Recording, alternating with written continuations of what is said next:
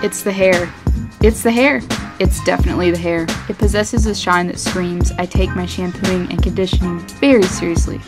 It has the power to tempt just about anyone to reach out and pet it in a way they've never pet anything before.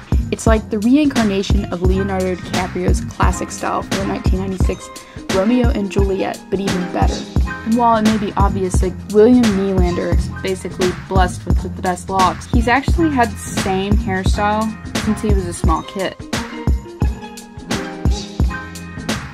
And while the Nylander family isn't exactly putting the Stahl family to shame, hockey runs rampant in the Nylander family. While William Nylander plays for the Toronto Maple Leafs, his father played for the Calgary Flames and several other teams while he was growing up. And his younger brother, Alexander Nylander, is a prospect for the Buffalo Sabres who was selected 8th overall in the NHL 2016 draft. His brother currently plays with the Rochester Americans of the American Hockey League.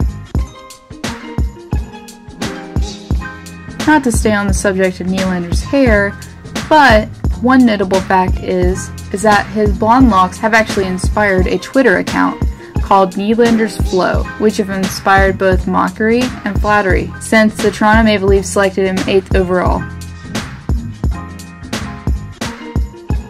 As rookies, when the Toronto Maple Leafs visited the Buffalo Sabres, William Nylander and Jack Eichel actually met for the second time. This was because they were teammates long before their NHL debuts. Here is a picture showing Eichel and Nylander as minor hockey teammates with the AAA Boston Junior Bruins in 2006. And last but certainly not least, he's a Beyonce fan. While conducting an interview with fellow teammate Kasperi Kapanen while he played for the Toronto Marlies, he was asked what his favorite karaoke song was. And in reply, he said, Single Ladies by Beyonce. He also stated that he has danced to it before, and this clip was played during the interview to support that. I'll let you be the judge of his dancing skills. Concert you've been to? Beyonce and Jay-Z.